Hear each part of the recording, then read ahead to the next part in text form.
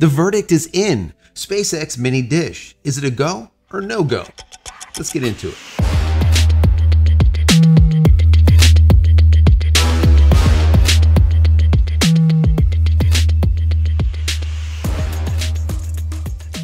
Hey everybody, welcome back to the channel. Thank you so much once again joining me for tea time. Today we have a little bit of fireside. That smokiness, guys. That smokiness, so good.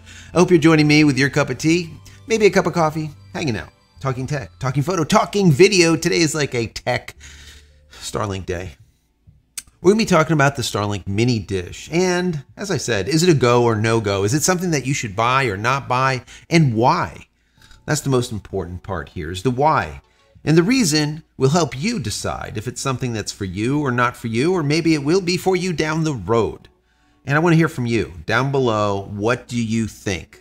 I'll give you a bunch of questions to answer in a little while, but until then, we're going to get into an article that I read over on PC Magazine. There was actually a bunch of articles I read highlighting numerous early adopters that were able to pick up the SpaceX Starlink Mini and test it out. And some of those early adopters are you. I got a lot of emails from community members that already have the SpaceX Starlink Mini installed and they're doing tests. I got videos. I'm going to share some of that with you today also.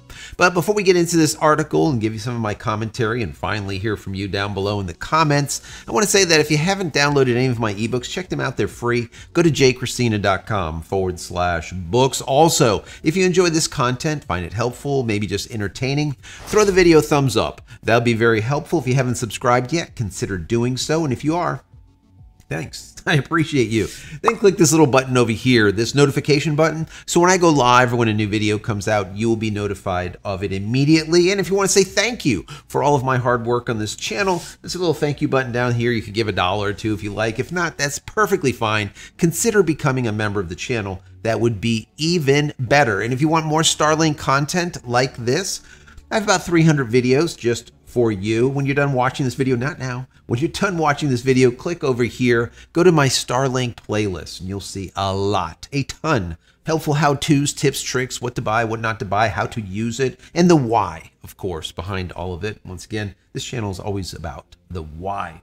Anyways, let's jump right into this article. A portable version of Starlink is here with SpaceX's new Mini Dish. But is it worth paying $599? To find out, PC Magazine spoke to Starlink subscribers invited by SpaceX to buy the Mini Dish, and the early verdict is that buyers are pleased with the portability and ease of use. But customers are hoping that SpaceX raises the product monthly data cap or gets rid of it. That's my personal opinion, and includes an easy way to pair the dish with a portable power bank or a car's auxiliary power outlet. Very, very important. I said this before it even came out, and they dropped the ball on this. Anyways, we'll talk about that before the end of this video. The 2.5-pound mini model stands out by packing the Starlink antenna into a dish that's about the size of a laptop, making it easy to carry. But despite its small size, the dish can deliver download rates around 100 megabits or higher. I'm hearing higher, which is really good. One early adopter said, quote, "The Mini is sturdy, but not the premium build of something like an Apple product. Very plastic, but build quality seems very good. Not premium, though, which is fine with me. I would rather save the weight if I'm going to be carrying it in my backpack." He also indicated how much he liked that the Wi-Fi router is built into the hardware, making the dish even easier to set up over a standard version 4 Starlink dish, which includes a Wi-Fi router as a separate device. That is kind of cool. They ended up taking that whole router and stuffing it inside of that little mini dish. Not bad, not bad at all. On the downside, there's always a downside, right? The built-in router is only capable of Wi-Fi 5 speeds, not Wi-Fi 6 or Wi-Fi 6E or 7, Wi-Fi 5 speeds. But users say that the Mini Dish can still broadcast a Wi-Fi signal to users' devices over 50 feet away, and some testers were able to receive Wi-Fi signal at 400 feet away with clear line of sight. Most subscribers see download speeds of 100 megabits or higher and upload speeds of about 15 to 25 megabits up. That is quite a decent speed for such a small package. the size of a laptop, and you're getting over 100 megabits down and 10, 15, 25 megabits up. That's fantastic. The dish has one key limitation that can prevent long-term use. In the US, keep that in mind, in the US, SpaceX caps the data at 50 gigabytes per month for the dish users. If you run out, you can buy more data for $1 per gigabyte. I don't like it, guys. I don't like it. Another subscriber said it would be very limiting for most people. To give you an idea, we use about 300 gigabytes per month with our main Starlink dish. I think that the Mini is designed for an occasional user. And yes, that is the case. In my personal opinion, this device is for campers or glampers or backpackers or RVers or even emergency rescue personnel, right? That's what this is designed for. This is not something that was designed to be mounted to a roof that's there permanently. They already have that product. This is once again something that's mobile. I just don't like that data cap. We'll get into that in just a second. The other problem is that the product doesn't come with a port or cable to hook up the mini dish to a USB-C or USB-C PD connection or a car's 12-volt DC plug. Remember those lighters, those cigarette lighter plugs? That would be nice. It's not there yet. Maybe soon. Instead, the hardware is designed by default to connect to a standard electrical outlet, although SpaceX plans on selling a USB-C to barrel jack cable accessory. Once again, that's going to be a little bit more money. Now, I did find this. I was looking this up. I said, you know what? We should be able to do this already. These things are like Chinese product. You probably get it for $10. And I did find them, a whole bunch of them, over on Amazon. I'm going to put a link down below that will actually take that USB-C PD connection. It'll take that and convert it into a barrel. So if that is the case, you'll just be able to use that. You won't even need to use this, and it'll only cost you a couple of bucks. Once again, I'll put a link down below to that. In the meantime, or I should say before SpaceX Starlink puts their own out. The article continues. Still, the $599 price tag is a substantial increase from the standard version 4 Starlink dish, which is available for as low as $299 in select US states and delivers even faster internet speeds. Yes. And instead of Wi-Fi 5, it's actually Wi-Fi 6, and there's a bunch of other things that are really great with the version 4 standard dish. It's actually faster than version 3, version 2, version 1. Which is also cool, at a cheaper price. Once again, $299 in select states, which is nice. SpaceX indicated it will eventually lower the Mini's dish price once it ramps up production and improves network capacity. The company is already selling the Mini Dish for $200, but only in certain Latin American countries where SpaceX has more network capacity to serve users. I hate this. So annoying. In Latin America, the company also offers the Starlink Mini Dish with a monthly internet plan that is only $35 per month with, get this, with no data cap. $35, no data cap. In the US, SpaceX offers an option to receive unlimited data with the SpaceX Starlink Mini Dish, but it costs $250 per month. $35, $250, $599 for the hardware, $200 in Latin America. Why is it that the US always gets the stinky end of the stick? I don't know. Anyways, the article finalizes with another Starlink user tested the Mini Dish while in motion in a vehicle and received download speeds between 25 and 35 megabits down while driving 80 miles per hour on a highway. However, SpaceX support page says in-motion use is technically prohibited with mini roam plans. Okay, I get it. Obviously, you're going to have to pay up if you want to be able to use this in motion. They know that you're using it in motion because the dish has all kinds of telemetry built into it. It has sensors. It knows if it's in motion. It knows where it is located. It has GPS. It also can do triangulation using the Starlink satellites. So they know if you're using it in motion. Don't think that they don't, because they do.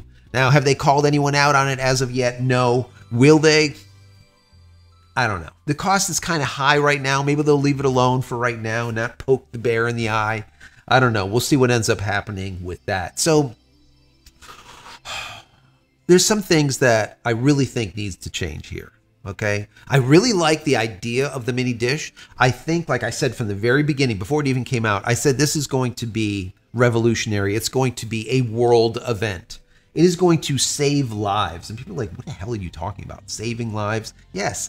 Can you imagine emergency service using something like this in the middle of nowhere where there's no connection at all and be able to have high-speed streaming data? So you're in, let's say, a triage and you're trying to figure out what's wrong with someone, or there's some type of catastrophic event and you're trying to service people that are injured. Well, you could do a live feed with this thing and actually send the video to a doctor somewhere else asking for help. I mean, there's so much that can be done with this. It's infinite, right? Anyways, what I think that they need to do here, number one, they need to remove the data cap, just like they did in Latin America. There's no data cap in Latin America. Now, will they do it? You know, if history repeats itself, like I said way back, when SpaceX Starlink first came out, they said, you know what, we're going to put this or implement this data cap of 1 terabyte. Once you go above that terabyte, we're going to do this, that, or whatever. Well, that just got a ton of blowback from us. We're like, hell no, we don't want a data cap, or we're not going to use it. So they looked at it and they said, well, we have enough satellites up in orbit right now that we really don't need to implement a data cap. So they didn't. And maybe that's the same thing that holds true with this. Maybe as there's more and more satellites, they don't really need to put a data cap on it. And they'll do just like they are doing currently in Latin America, no data cap. Will the price be the same as Latin America? No, absolutely not. Because once again, we get the stinky end of the stick. But I do want to see a no data cap, because people, camping or not, obviously you're going to be using this when you're out and about doing some type of walkabout or some type of nomad experience. You're in an RV, you're camping or glamping or whatever the hell you're doing out there, right? You're not going to use it for gigs and gigs and gigs and gigs, all right? Most likely. But still, that little angst that's in the back of your head, how much did I use so far? Do I have enough? I need to save. We're going to be out here for 2 weeks. Do we have enough? This is just, it's a problem. People don't want that in their mind. They want to know that they can use it when they want, and that's it. Most people don't even know what the hell 50 gigabytes are, all right? Are you one of those people? Get it together. Anyways, the majority don't even know. They just know that they're being limited and they don't want to be limited. Okay, so I think that's going to be one of the stumbling points that they need to fix. Once again, there was massive backlash the last time, and they decided to renege on it and say, you know what, we're not going to do it. We're not going to put this data cap on it. And hopefully they do the same thing here. Now, the other thing, in my personal opinion, is they have this 49-foot cable. That's all good, right? But I think it's too good. It's too big. Think about it. If you are out and about and you're backpacking, the damn thing weighs 2 pounds and you have like 5 pounds of cable. I'm exaggerating, but I'm just saying you don't need 50 freaking feet, 49 feet of cable. If you're backpacking, remember, that's what this is for. It's not for putting on the top of a roof somewhere. You don't need 50 feet for the most part. I think they should put out some options. I think they need to have that 10-foot option, a 49-foot option that they already have, and maybe a 100-foot option for that person that is literally sitting in the woods that are camping inside like a canopy, a beautiful canopy at that, but then they want to put that Starlink way out there where it can see the sky. So maybe having that longer one is okay for those type of certain people. But I think a 10-foot is what should be given here, not a 50-foot, 49-foot. I think that's just too much, too massive, too long for what the use case is. Once again, the use case is for someone to backpack. You don't want cable to weigh as much as the whole damn unit. I think it's kind of stupid. That's my personal opinion. What do you think?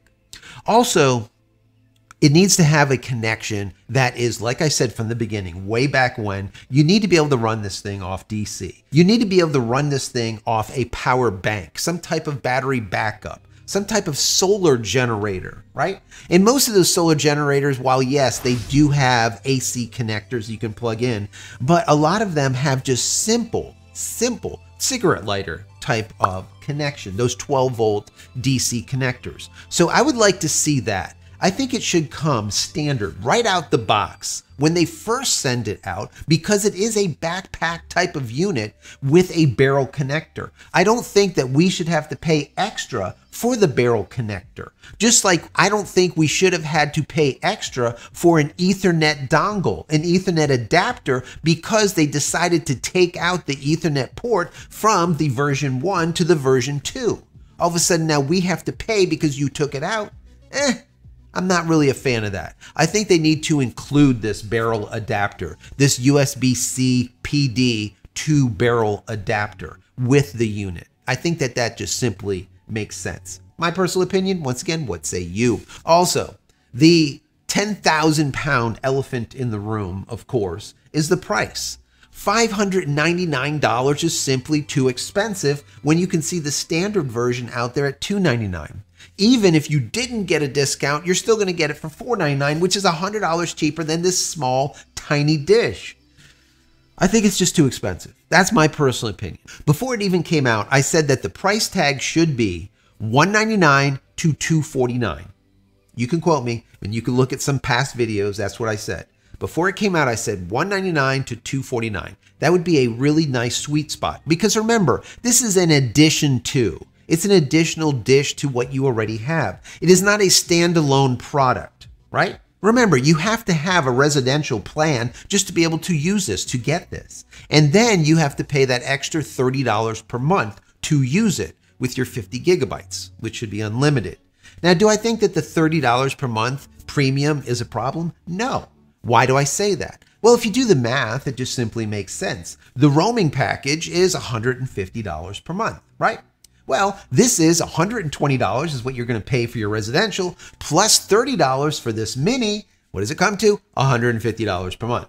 That's why they did it. So I don't think that they're going to change the price per month anytime soon until they lower the price on everything.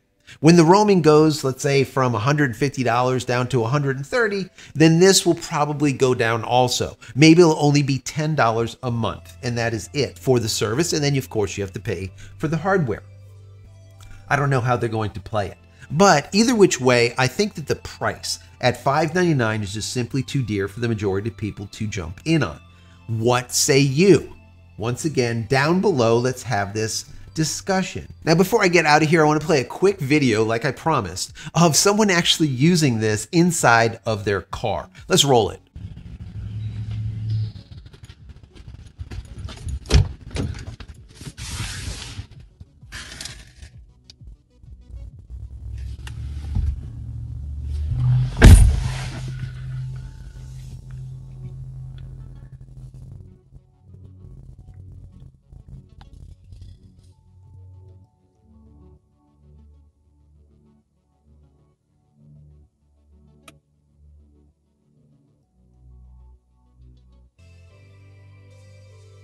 So that's pretty cool, right? They're getting really good speeds. It's sitting in their car, but once again, there's a ton of cable. 10 feet would have been more than sufficient. So once again, are you an early adopter? If so, do you have any video? Do you have any comments about it? What is your experience? Down below, let's hear them. Also, if you have the opportunity and you're not currently an early adopter, if you have that opportunity, they send you a letter and say, look, you can now purchase a SpaceX Starlink Mini. Would you?